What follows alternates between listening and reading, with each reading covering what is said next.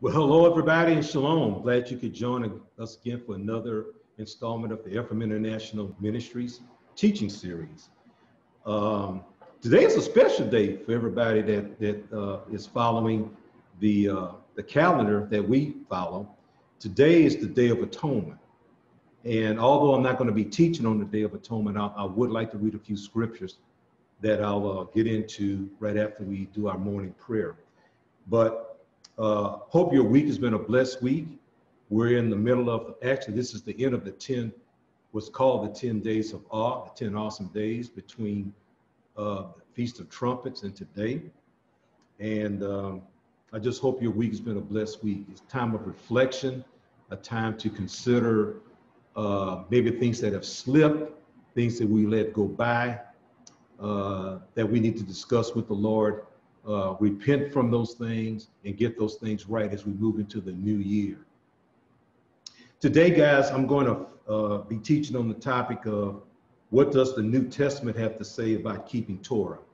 What does the New Testament have to say about keeping Torah? And of course, this teaching, like the other ones on Torah, all based on the teachings of Prophet Tom Decker.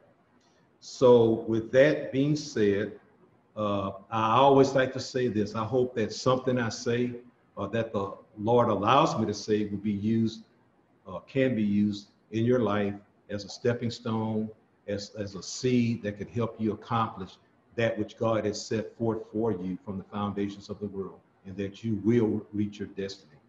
So with that, we're going to go to God in prayer. Then I'd like to read a few scriptures and we'll get into our teaching for this morning.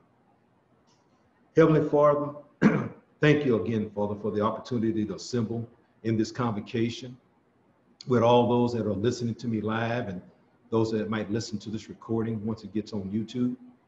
Father God, I pray nothing but blessings upon all of those. And for those who are enlightened and know what's happening, may this day of atonement be a time of reflection. May it be a time of going back and examining the things that we have left that slipped, and we can go back and take care of that thing with you. We know as Christians and people who keep Torah that, Lord, anytime we sin, we can come to you in the name of Yeshua and repent of our sins and receive the cleansing of our sins by the holy blood of Yeshua. But because this Day of Atonement has been set up by you, Heavenly Father, is something that we're going to do forever. We're going to observe this day to the best of our ability so that we can be in compliance with Torah. Lord, I thank you for all of the blessings you've given us, the food, the water, the homes, transportation, health, clothing us in our right mind, the happiness and well-being of our families, whatever it may be. All of those blessings come from you. We want to say thank you in the name of Yeshua. But Lord, just like we said, if we let something slip this past week, please forgive us. And may the holy blood of Yeshua be a cleansing, not only for our sins, but for the sins of our family. Lord God, I pray a special blessing upon this teaching. Lord, the words that come out of my mouth, even if they come out incorrectly or wrong, Holy Spirit, I'm asking that you would work on those things. And by the time people hear them, they'll hear exactly what you wanted them to hear, the way you wanted them to hear it. Darkness, I'm serving notice on you. You're not welcome here. So back off and get out of this meeting. Take your hands off the technology. Take your hands off the houses and homes that are represented here, and be gone in the name of Yeshua. You're not welcome, and I do not give you permission to invade this convocation. So be gone in the name of Yeshua. These things, Father, we thank you in Yeshua's name. Amen. Guys, I want to read this. And this is Leviticus, the 23rd chapter, starting at verse, let's see. I'm going to start at verse 27, Leviticus 23:27. And this pertains to this special day, this day called the Day of Atonement. Some people call it Yom Kippur. And on the 10th day of the 7th month, there shall be a day of atonement. It shall be an holy convocation unto you, and ye shall afflict your souls, and offer an offering made by fire unto the Lord. And ye shall do no work in that same day, For it is a day of atonement to make an atonement for you before the Lord your God. For whatsoever soul it be that shall not be afflicted in that same day, he shall be cut off from among his people. And whatsoever soul it shall be that doeth any work in that same day, the same soul will I destroy from among my people. Ye shall do no manner of work. It shall be a statute forever throughout your generations in all your dwellings. It shall be unto you a Sabbath of rest. And ye shall afflict your souls in the 9th day of the month at even, from even unto even, shall ye celebrate your Sabbath. That is what this day is, and that is what we're going to do, because that is what God has commanded us to do, to keep the Torah. And that is what we're going to talk about, Torah. This is not a lecture in showing you things that maybe some other people don't know. It's not a showing off thing. This is how we live. This is what God has required of us. God defines loving him as those that keep his commandments. John 14:15 says, if you love me, keep my commandments. Keeping the Day of Atonement is one of his commandments, and that is exactly what we're going to do. And if it's something that you guys haven't done, I would implore you and encourage you to rethink that and to get busy keeping God's law, even on one of these most holy days of the year. It is a Sabbath. It just so happens to coincide with the 7-day Sabbath, so the 2 days are kind of coinciding with one another, or overlapping one another. So that's good. All right. We're going to talk about what does the New Testament have to say about keeping the Torah. So again, Torah means God's divine instruction. And the only way that we have to understand whether or not we're living a life of righteousness or a life of unrighteousness or sin is to know the divine instruction given by God, his laws / his commandments. The only way you know you're doing the right thing, the only way you know you're not doing the right thing, is you got to have a rule book. And God was so gracious that he inspired holy men and holy women to document these things so that we could go back and read them. What kind of a God is it that would be so loving that we don't have to guess at it? It's written right down there for you to go read it and do it. And for the most part, people in the church or in other ministries are not great students of the Bible. We are sometimes students of the doctrines that they teach. What that is saying is that, and I was one of them when I was young, I rarely read the Bible. I depended on my pastor to be my Bible. Whatever he said or whatever she said, that's what I did. I didn't dig into the scriptures myself. I let other people, one of my famous lines, do the heavy lifting for me. So all I had to do is just show up on Sunday, kind of hear what they said. And if it kind of moved me, I'd do it. And if it didn't, I didn't do it. That's not going to cut it in this day and time. God is requiring each one of his children to stand on your own 2 feet, to mature, to move on to perfection. The Bible says perfection, which is maturity. You can't lean on somebody else to do your maturing for you. You got to do it yourself. Are you a seeker of what God has to say, or are you just satisfied with what others tell you to believe and no scriptures to back it up? All of us are going to have to decide individually that we're going to believe on our own. And we better make sure that what we believe is based on scripture. In a lot of cases, people will have to do a lot of unlearning before they can learn correctly. And unlearning is a tough proposition because some people are convinced or have convinced themselves that what they believe is the bottom line. There's nothing else. I've heard my pastor, I've done my study, and I just know what I know. And I'm not going to accept anything else that pushes me off that point. It's also tough because you will have to admit that what you thought was right really is not right. I went through it. My wife went through it. The way we taught our sons, they went through it on their own. And there may be people listening to me right now that have already gone through it. But there may be people who don't agree with me, and that's your right, that's your privilege. But I'm telling you, God is always and will always have revelation knowledge that'll take you deeper into the understanding of his word. It never stops. It's a continuing thing until God sends Yeshua back. This thing is going to go on and on and on. And just because you understand that's something, even if it's based on Torah or the Bible, there's still a deeper understanding of his word. There always will be. We'll never learn everything there is to know about God. He's always ever revealing. Now, take the rapture as an example. Nobody knows the percentage of churches that believe that teaching, but that could not be further from the truth. I was telling my wife, I had a Facebook, I'll call it a dialogue, with this guy out here in the islands. And he was trying to tell me I didn't know what I was talking about the rapture, because there would be a catching away. I mean, the Bible talks about we'll meet God in the air and all of this stuff. But like I was telling them, you don't know when that's going to happen. There's no scripture that says it's going to be a pre-trib rapture or a mid-trib rapture. There's no timing on it. And the real thing is that look at the biblical patterns. There's never been an example in the Bible where God took his people off the earth and brought them back down to the earth after the judgment. They were right here on the earth and went through it. Goshen, remember Goshen? When Israel was in Egypt, this certain area that they stayed, and some of the plagues would come and affect Egypt, specifically the hail. It did not affect Israel. It was protected. When you look at the classic example, the flood, Noah and his family didn't get shot up to heaven and come back after the flood. They stayed right here. They went through it.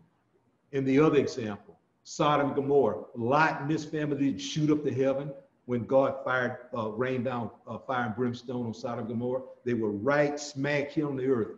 They got delivered out of it. There's no pattern of God shooting you up to heaven, judging the world, and shooting you back. We're going to go right through it. So the people that believe in the rapture, like Prophet used to tell us, they need to unpack their rapture suitcases because they won't need them. Look at the patterns. Look at the patterns. God is a God of patterns. But anyway, there are no scriptures that support a pre-trib or mid-trib escape off the earth. People are going to remain right here, and they're going to go through it all the way. All right, let's get back to Torah. What kind of God, I just said this, what kind of God is this whom we serve that will take the time to put down for us so we can know what he wants or how he wants us to live? The instructions so he can guide our lives and bless us. He took the time to inspire these people to write it down. So in our generation, all these thousands of years to this very moment, we can go back and read not only what the rules are, he documented historically what happened when Israel did the laws, what happened to them, and what happened to Israel when they didn't do the laws, what happened. What makes us think we're different than those same patterns won't happen to us? If we do what Israel did when they kept the Torah, God blessed them, protected them. He fought armies, foreign armies for them. He did the fighting. And look what happened when they didn't do it. The armies came and invaded them, killed them, stole their stuff, defeated them, burnt down their stuff. All kind of bad things happened to Israel when they didn't keep it. And if we're God's people, just like Israel's God's people, we're part of the house of Israel, what makes us think we're immune to that pattern? We're not. If you keep the Torah, you're blessed. If you don't, you won't be blessed.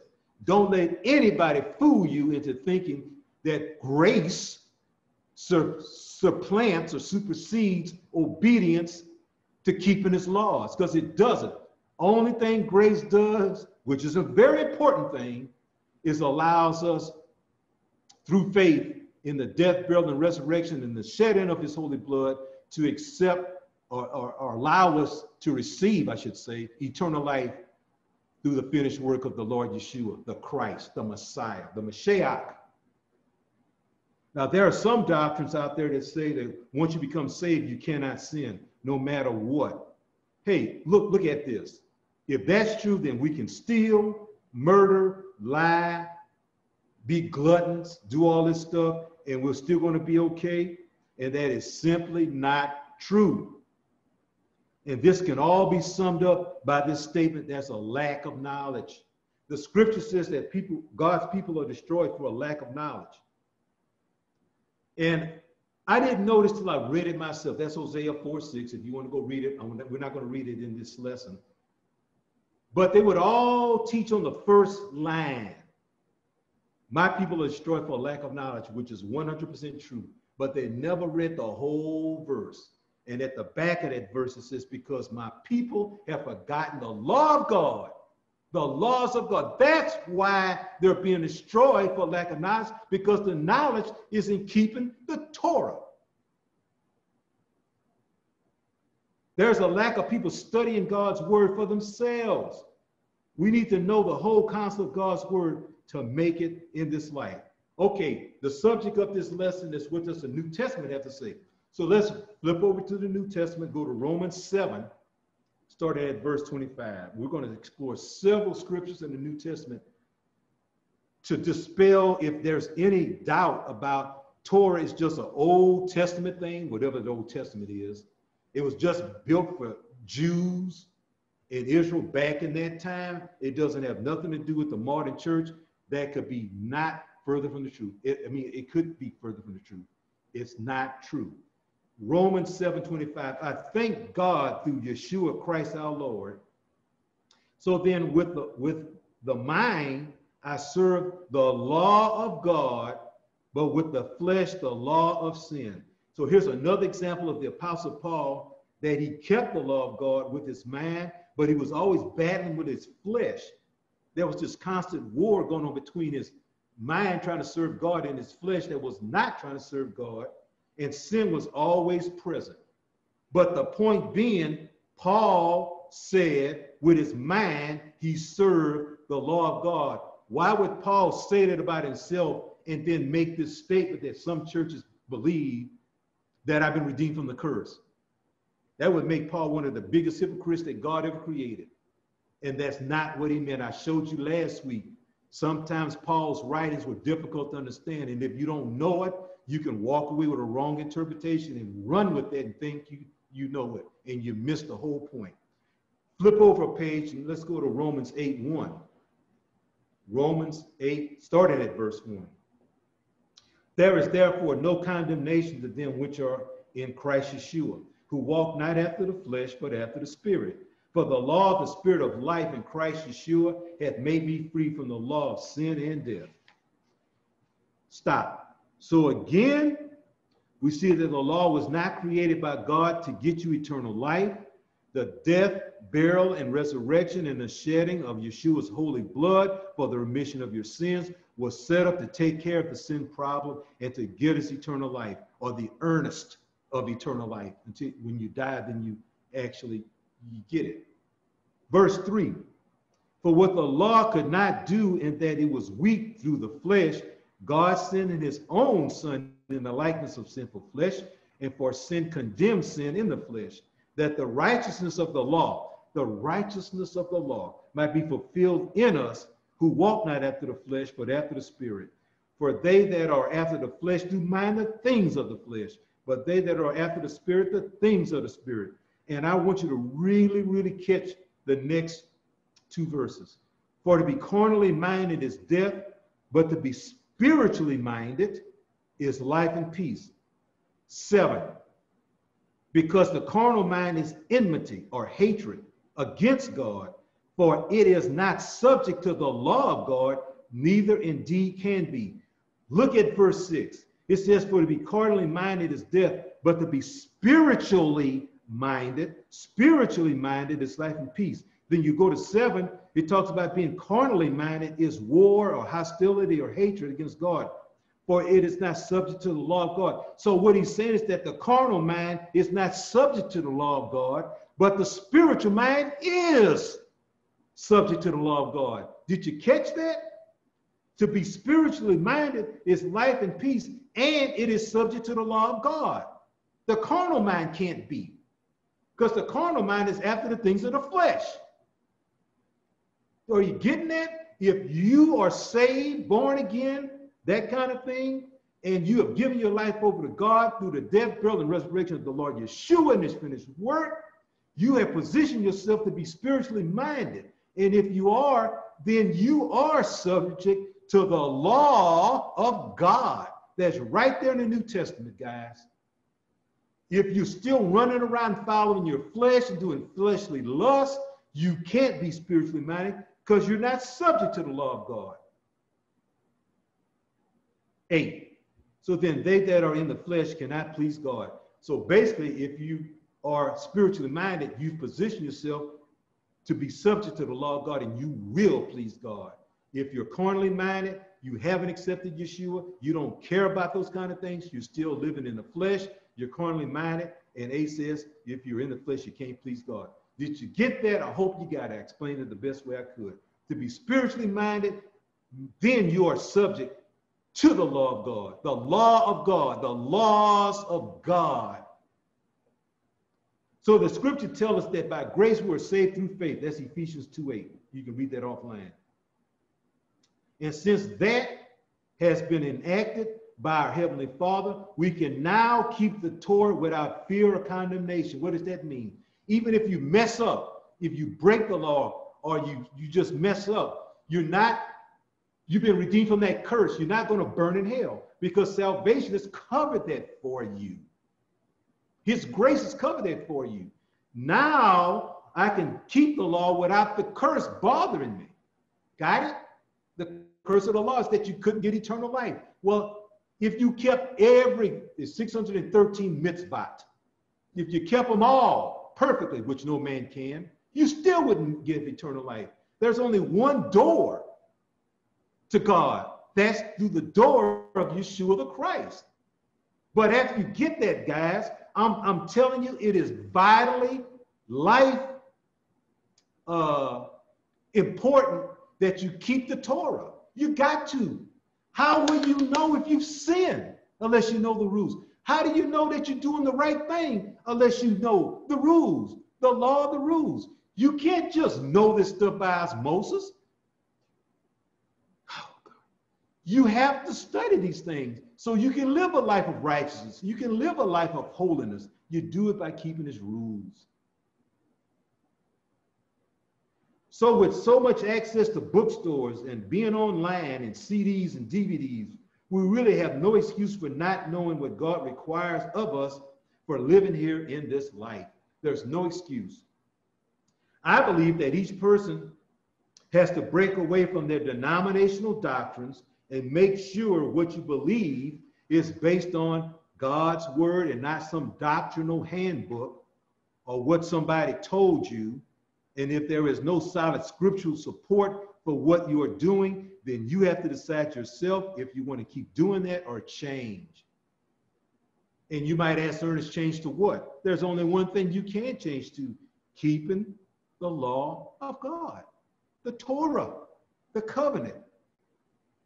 Again, if you're serious about seeking after the things of the Spirit, then your spiritual mind will be subject to the law of God.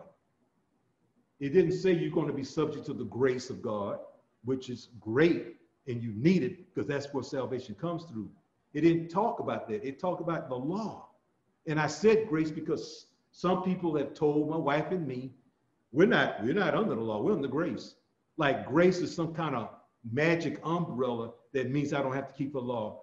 And unfortunately, that's in the church. A lot of churches, they believe that lie, and they're going to pay the price for it one day. You got to keep God's Torah. And I've got my hands up because like I said in previous teachings, that was me. What I just said described me and my wife. Because we didn't think we needed to keep the law. You couldn't keep it anyway because Jesus Christ came and he fulfilled the law, i.e., he got rid of it. He fulfilled it so I don't have to do it because I couldn't do it anyway. That's false teaching. I'm telling you for the past 3 weeks, including today, that the word of God saying you are subject to the law of God. I made this comment. I was talking to my wife this morning. Romans 3:31. It's kind of like one of my favorite scriptures. And the Apostle Paul, the one that everybody's saying we've been redeemed from the curse of the law, which we have been, but they took the wrong way. He said in Romans 3:31, do we make void the law of God through faith? And I may not be quoting it exactly, but you get the point. You go read it yourself. Do we make void the law of God through faith? God forbid. We establish the law. It's our job as an Ephraimite to preach it, teach it, live it, plant seeds in other people so they know the importance of keeping God's Torah after you get saved.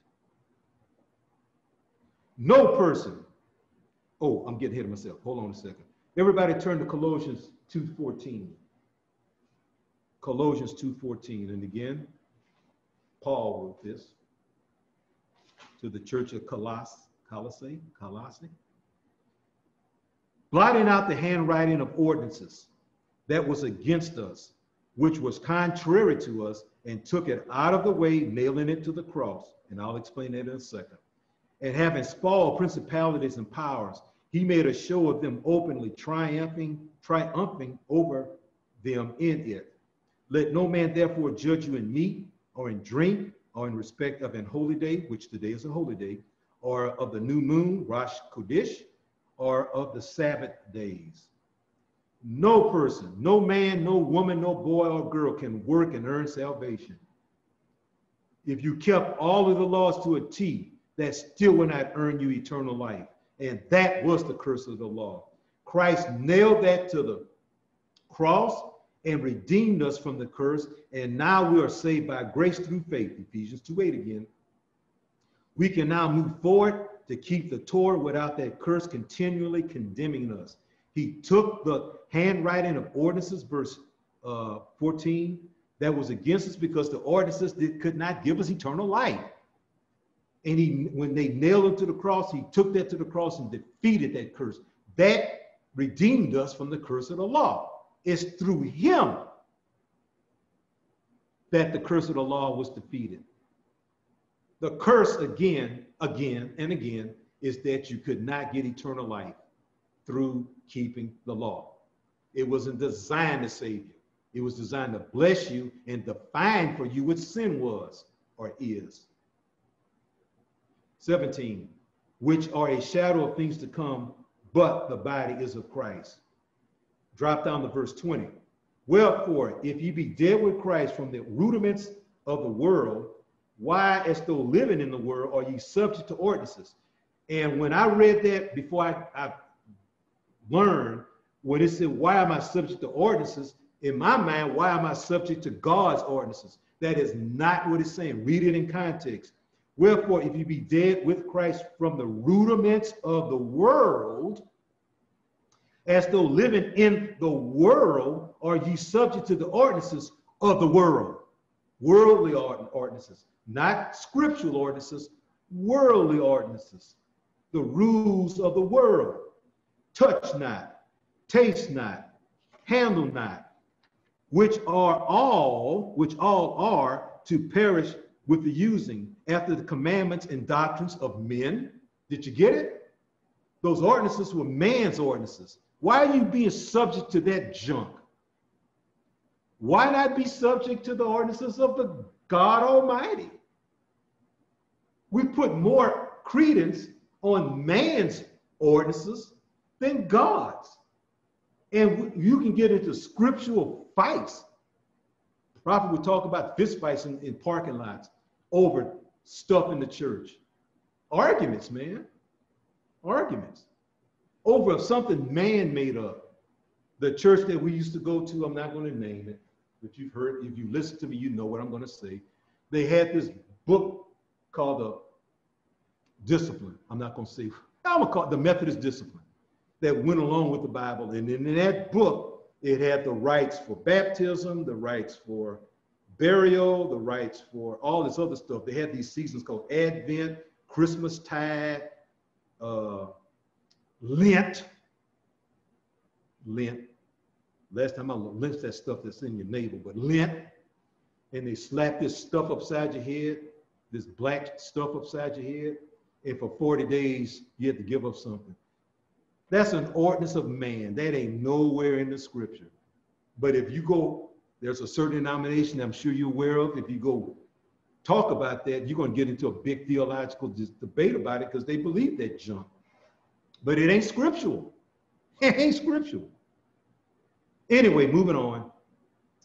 Colossians 3:1. If ye then be risen with Christ, seek those things which are above, where Christ sitteth on the right hand of God. Set your affection on things above, not on things on the earth. And that's just a follow-up to the scripture we just read. Let's don't set our affections on man's ordinances and worldly rules and stuff that people made up and are masquerading as God's rules. God's rules are not that hard, guys. You just got to go do them. Now, there are rules in the Torah that we can't keep because the temple is not there, and we don't kill animals to get our sins forgiven because Christ is the last Lamb of God. Okay, so we don't have to do all that stuff. And since the temple is not there, we can't do a lot of these things. A lot of the laws have to do with the priesthood and the Levites, which we're not. So, but the things that we can keep, we're supposed to keep those things. And those things, you have the confidence in knowing that if God said it, and if you do those things, you're in good stead with God. If you start doing all this junk that man says to do, you could do it to the T. And like I've been saying, one day when you stand before the judgment seat of Christ, he's not going to judge you on whether or not you kept man's rules. Matthew 7. He's going to say, I don't even know you. Depart from me, you workers of lawlessness. You didn't keep the laws. So Paul was explaining, I want to go to Galatians 5:3. Let me do that. I'm getting ahead of myself. Then I'll explain it. One verse, Galatians 5:3. For I testify again to every man that is circumcised that he is a debtor to do the whole law. So what Paul was explaining, if you read verse 3, 4, 5, which I'm not going to read, and you get it in context, this whole section of scripture was where Paul was explaining that males were to be circumcised on the 8th day after they were born, and if not, any time after that. And this is the law. But Paul was explaining that it was not required for salvation. The two ideas are mutually exclusive. You got circumcised to obey the law, but not to become saved. That simply required faith in Christ and what he did. All right. 1 Corinthians 6:12. 1 Corinthians 6:12. Again, Paul is talking to the church at Corinth. All things are lawful unto me, but all things are not expedient. All things are lawful for me, but I will not be brought under the power of any. So Paul here is explaining that he was free under Torah to do whatever Torah allowed him to do, although the Gentiles or others might not have agreed with that. He just had to use discretion when doing it. And also, since he was free to keep Torah, he was not going to let a majority of Jews or Gentiles sway him from doing what he was doing, which was preaching the gospel and keeping the Torah. He kept the Torah, but he still preached the gospel of Yeshua. 1 Corinthians 11:1. Be ye followers of me, even as I am of Christ. Now I praise you, brethren, that you remember me in all things and keep the ordinances as I delivered them to you. Paul is writing to Gentiles at the church of Corinth. He's not writing to the Jews. He's writing to Gentile believers who accepted Paul's preaching of the gospel and received Yeshua as their Christ. He's saying in verse 2, I praise you, brethren, that you remember me in all things and keep the ordinances. What ordinances were there? The ordinances of God, the Torah. He was telling them to keep the Torah as I delivered it to you. Again, Paul would have been the biggest hypocrite that God ever created to tell all these other people not to do it, but he was doing it. And that's not what he did. He kept the law and he told other people, Gentiles, church folk, to keep it too. So don't let anybody fool you. Paul was not speaking to heathens. He was speaking to the church at Corinth. He told them and us that we ought to follow him as he followed Christ and keep the laws, the ordinances, as God gave them to us. Flip all the way back to Acts 21. We're talking about what does the New Testament have to say about keeping the Torah. And hopefully you're getting it. I know you're getting it. By faith, you're getting it. Acts 21:20. And when they heard it, they glorified the Lord and said unto him, Thou seest, brother, how many thousands of Jews there are which believe, and they were all zealous of the law. Again, just as another example of the Jews who accepted Yeshua. But they weren't taught drop the law. Hey, grace, when you get the grace of salvation, grace covered the law, Yeshua fulfilled the law, drop all that junk y'all was doing, you don't have to do law no more. That is not what Paul said. The Jews accepted Yeshua and they kept on keeping the law. They were zealous of the law. Flip back. Sorry, you guys flipping back and forth. Go to Second Thessalonians, sorry. 2 Thessalonians 2:15. 2 Thessalonians 2:15. One verse. Therefore, brethren, stand fast and hold the traditions which ye have been taught, whether by word or our epistle or letter. What are the traditions? What do you think Paul was telling the church at Thessalonica? What do you think he was telling them? Thessalonica, excuse me. Those traditions were the law. That's the only thing he could. There was no New Testament then. He was teaching them the law, the Torah. That's the traditions which you have been taught. And it doesn't matter if we taught it to you verbally, by word, or if we wrote it to you in the law, in a letter. Keep the Torah. Now, if you don't know, we are responsible for everything that is written in the scriptures. We can never use the excuse, Lord, we simply didn't know on that day. It's not going to cut it, guys. And in order that we get ready for that day, it is important that we keep on studying and that we set ourselves to be ready to stand before the Lord Yeshua at the great white throne judgment. Excuse me. The judgment seat of Christ, at the judgment seat of Christ. Let's go to Matthew 5:17. Matthew 5:17. Think not that I am come to destroy the law or the prophets. I am not come to destroy but fulfill. I've already pounded on that enough, guys. The Lord Yeshua didn't come to negate the law so that we don't have to keep it. Since nobody could keep it, he's the only one that could keep it. He fulfilled it, so I don't have to keep it no more. That's not what that word fulfill means. So this is the Son of Almighty God speaking here. And what did Yeshua fulfill? He fulfilled what the law could not produce. He fulfilled by grace through faith the right for us to have his salvation, eternal life. So here we are. Guys, if God said it, just believe it. So what we are now seeing is that folks will believe what God said up to a point where it conflicts the doctrine that they chose to believe. They allow their doctrine to take precedence over the word of God. Again, the number of times that you've heard this before, revelation knowledge, the secrets of God only come to God's servants, his prophets. That's Amos 3:7. It doesn't come to pastors, teachers, apostles, or evangelists. I'm sorry, but your pastor ain't going to get the revelation knowledge of the secrets of God. It ain't coming to him. I'm sorry. You can find all the scriptures you want, but go back and read Amos 3:7 because it's not there. Sure, God speaks to everybody. He speaks to you. He speaks to me. He speaks to pastors and all these other officers of the fivefold ministry. He sure does. But the secrets only come from the prophets. The revelation knowledge, the change in direction we're going to take. I've often heard it said that the prophets are the mouthpiece of God. They're like the GPS. They set the direction for God's people. Then all these other officers teach into it and explain and break it down so people understand it in a language and in a way that they can get it. Verse 18 of Matthew 5. For verily I say unto you, till heaven and earth pass, one jot or one tittle shall in no wise pass from the law till all be fulfilled. Heaven and earth will disappear before one jot or one tittle of the law passes. And since heaven and earth is still here, then the law is still in effect. is here to stay.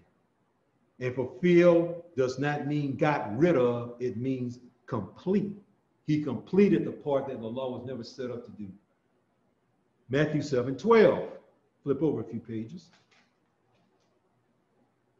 Therefore, all things whatsoever ye have that men should do to you, do ye even so to them. For this is the law and the prophets. All right. Again, this is the Lord Yeshua speaking to us. What some people call the golden rule, do unto others as you would like them to do unto you. The Bible says, this is the law and the prophets. The law, the law, the law. And this is in what this is so-called contained in the New Testament. The law, the law. This so-called golden rule comes from the law. We are supposed to keep the law. Even Gentiles, the law. We as Ephraimites, and we understand as an Ephraimite, we're no more than Israel that got cast to the four corners of the world, living amongst the Gentiles. And our ancestors took on the Gentile ways, the Gentile beliefs, but we're still Ephraim. We're still God's people. And there's a lot of people in the world today that don't even know that they're Israelites living amongst the Gentiles. And it's our job to let them know, plant that seed for them to consider it, because maybe they are Ephraim. But the point being, in the New Testament, we are to keep the law and the prophets, the law. The golden rule is contained in the law. Let's go on. And for anyone to think that if you keep the law, you're going to give up your salvation and go to hell, that couldn't be further from the truth. Just see the previous scripture. He just said this so-called golden, do unto others as you would have them to do unto you. You came right from the law. Right from the law. And if you believe that, then you have to believe the law. God set the laws that are in place, and they will stay in place until he decides to change it, and only God can do it. And he hasn't done it. Now, things are going to get tough in the days ahead, and we better hang on to this God and keep his laws. But through it all, Ephraim will be saved. Through it all, God is determined that Ephraim is still the apple of his eye. And you can go read that in Deuteronomy 32, 7 through 10 offline, where he talks about Israel and he talks about his people. We are the apple of God's eye. And if you're the apple of God's eye, God's going to do certain things for you that he's not doing for other people, because we're going to keep his laws. And just like any parent, those that are listening to me that are parents, when you tell your children and you give them chores or whatever, clean your room, take out whatever you tell them, and they do those kinds of things consistently, that affects you as a parent. So when the child asks you for something that's in your power to do it, you're more likely to give it to them, versus a child that doesn't do their chores. They're mouthing off to you. They do what they want to do. They're being a disobedient child. And then that child has the nerve to come at you. Hey, Dad, can I use the car? Hey, Mom, can you give me $5? And you haven't done any of the stuff, and you got the nerve to ask me that? Well, what do you think our Heavenly Father's doing? You won't do what I'm telling you to do. You made up these rules, but you're praying to me and asking me for this and for that, and do this and do that, but you won't do what I'm telling you to do. What do you think as a heavenly parent, our Heavenly Father's going to do when you pray that way? You answer that. I'm not going to answer that. Matthew 12:25. Matthew 12:25. And Yeshua knew their thoughts and said unto them, every kingdom divided against itself is brought to desolation, and every city or house divided against itself shall not stand. The reason why we have such a mess in church and in ministries too is that we have divided ourselves on what we believe. There's so many denominations on beliefs, misinterpretations of God's word. Although people may come up with a good idea or a good theory, let's agree to just go with God said. Let's just keep the Torah. Let's stop going by what some guys got together and voted on or agreed on, or what the majority said, doing all this junk that Constantine and his mama started. A bunch of guys got together and decided it. or Constantine's mama, and Constantine decided to enforce this junk because they didn't want to have nothing to do with the Jews. And this same thought process has been going on for century after century after century. If we could all just agree to just keep the Torah, we can pull this thing together. There's one set of laws for one people to get into one heaven by one God, one Son of God, and one Holy Spirit. There ain't two sets of rules, two gods, two Jesuses. There's one. There's unity in one. Stop making up rules and just use the ones he gave us. Hebrews 8:10. What does the New Testament have to say about keeping the Torah? For this is the covenant that I will make with the house of Israel after those days, said the Lord. I will put my laws into their mind and write them in their hearts, and I will be to them a God, and they shall be to me a people. I submit to you, why would God Almighty in this so-called New Testament put this verse in here? It's also in Jeremiah 31:31. But why would he put it again in this so-called New Testament and say to his children, his people, if we're not supposed to keep the law, I'm going to take the time and I'm going to put my laws in their mind and write them in their hearts. If he didn't want us to keep it, why put it there? Evidently, he wanted us to think about it, and from our heart, he wanted us to keep them. That's why he did it, because we're still under the dominion, if I can say that way, of the Torah. He never got rid of it, nor will he ever get rid of it. The rules are still in place. They're not just for Jews, they're for his people. If you consider yourself a child of God, this pertains to you. Malachi, we're going to flip back and do a verse in the Old Testament, so-called Old Testament, and I'm going to end with a verse in the Old Testament because I think it summarizes everything we've been talking about for the past 3 weeks. Malachi 3:6, very important verse. He says, for I am the Lord and I change not. I am the Lord and I change not. Therefore, ye sons of Jacob are not consumed. God has never wavered on his people keeping the Torah. I haven't changed. God hasn't changed.